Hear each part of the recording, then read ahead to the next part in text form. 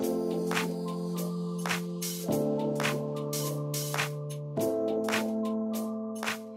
everyone, my name is Mai and welcome to my kitchen where I try to recreate dishes from some of my favorite restaurants and vendors at home using simple home cooking methods. Now, last week I tried to recreate Uncle Rikuro's jiggly Japanese cheesecake. I couldn't possibly try and recreate one of Osaka's famous cheesecake without attempting the other one. So this week I tried to recreate Pablo's famous cheese tart. Now, this cheese tart is actually quite interesting. It's kind of like Pablo's modern take on the traditional cheesecake. What it is, in essence, it's got a sort of like flaky pâte brisée crust and a sort of predominantly cream cheese filling topped with a beautiful and glossy apricot glaze. Now in Japan, customers can choose how they'd like their tart to be baked. Either rare, which has got a sort of like more gooey and lava-like consistency, or medium, which is more firm and fluffy. Now I'm going to show you guys how I've done it using my simple home cooking ways, and hopefully you guys might find it useful as well. So yeah, hope you enjoy. First off, we're going to create a flaky short crust pastry for the base. You can find the list of ingredients in the description box. Start by adding butter and salt into the flour and rub everything together until you get a coarse breadcrumb-like texture. You can of course do this with a stand mixer if you have one. However, in some of the videos that I've seen, the Frenchmen were all doing this by hand, so I thought I'd give myself a challenge as well. Then, start adding the egg and gradually combine it with the rest of the dough. Next up, add the water, then continue working on the dough until it starts to come together and shape it into a smooth dough ball.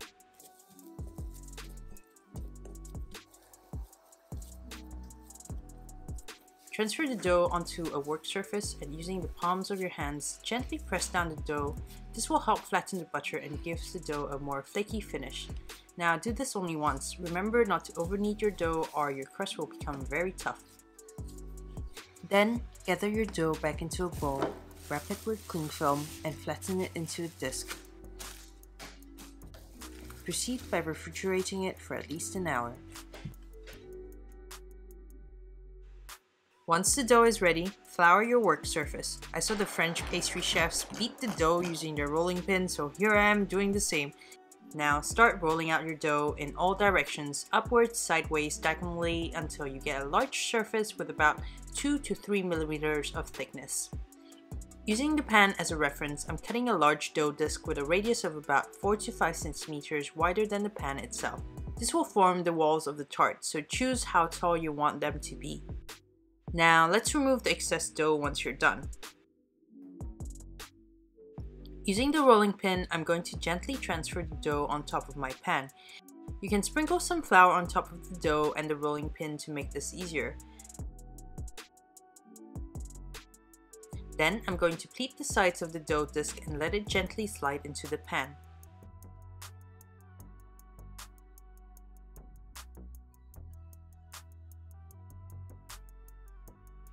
Do some minor adjustments and gently press the dough so that it holds its shape inside the pan. Next, we're going to prepare the dough for some blind baking, which is the process of baking the dough on its own before adding the filling later on. We're going to dock the dough by poking some holes in the base using a fork. Doing this will prevent the crust from puffing up during the process. We're then going to line the dough pan with some baking paper. You can use aluminum foil for this process as well. Fill the pan with some whey to stop the crust from bubbling up and shrinking during blind baking. I didn't have any, so I used some uncooked rice grains instead. Now we're ready for the oven. I'm baking the crust for an initial 15 minutes at 180 degrees Celsius. The crust should be done with the first round of blind baking at this point. Take it out of the oven and remove the weights. Prepare some egg wash by mixing together an egg yolk and a tablespoon of milk. Apply the egg wash onto the crust and return it to the oven to bake for a further 5 to 10 minutes until it gets a nice golden color. Now let's prepare the cream cheese filling. Add the cream cheese, mascarpone, and sugar, then start mixing it until it becomes smooth and creamy. Occasionally, feel free to release some of your frustration into the batter once you realize that you should have used a hand mixer for this instead. Next up, add the milk and mix until everything becomes smooth.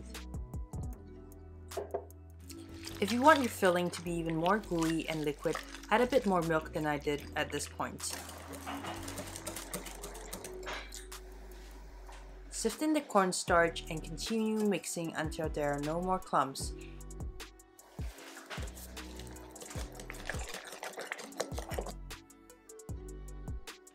You should end up with a smooth and glossy mixture.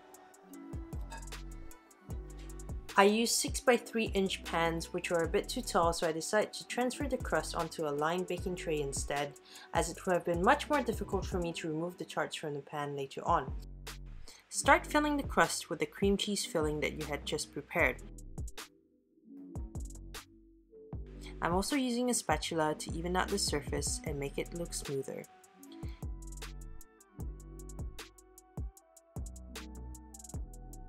If you got any egg wash left, use the remainder on the crust to ensure that it gets a nice shiny coating. Once that's done, let's bring it to the oven. For this video, I'm baking my cheese tarts for 15 minutes at 180 degrees Celsius to achieve a medium bake. However, if you'd like a rare consistency, consider taking the cheese tart out about 5 minutes earlier. I have some examples of this gooey lava-like consistency on my Instagram page if you'd like to have a look. While the tarts are in the oven, let's make the glossy apricot glaze. For this very basic glaze, I've used some apricot jam that I've gotten from the supermarket, add in some water, and bring everything to a boil whilst continually mixing. Keep stirring and let the mixture reduce until you get a smooth and sticky jelly-like consistency. Once the glaze is ready, I like to pass it through a strainer to make sure that it comes out smooth without any clumps. Make sure to make the glaze close to when your tart is coming out of the oven because we don't want the glaze to solidify, otherwise you'll have to melt it again. Now for the fun part. I've taken the tart out of the oven. We're now going to apply the apricot glaze on the surface and let it rest for a bit so that it sets before plating everything up.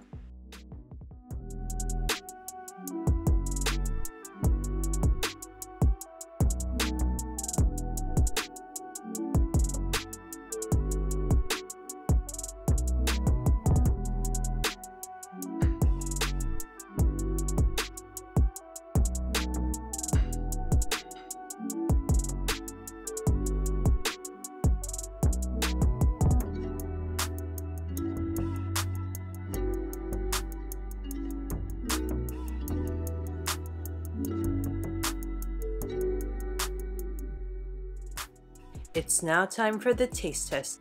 What I love the most about this cheese tart is the blend of textures. You got the crispy and flaky crust combined with a creamy filling and topped with a beautiful sticky apricot glaze. The tart itself is super light with a creamy consistency. It's not too sweet. You can taste a bit of the tartness from the cream cheese. The apricot glaze works really well in adding a bit of sharper sweetness to the tart. Try consuming this tart right after baking it and compare it to once it's been refrigerated. The texture and taste is surprisingly different, but equally delicious. Try it yourself and let me know which one you prefer. So that's it for today. Thank you so much for watching, guys. I really hope you guys found this video useful. Now, if you'd like to see me recreate some more restaurant dishes at home, remember to hit like and also subscribe. And if you'd like to check out some more of my cooking, do visit my blog and also follow me on my Instagram. And yeah, I'll see you guys next time. Bye!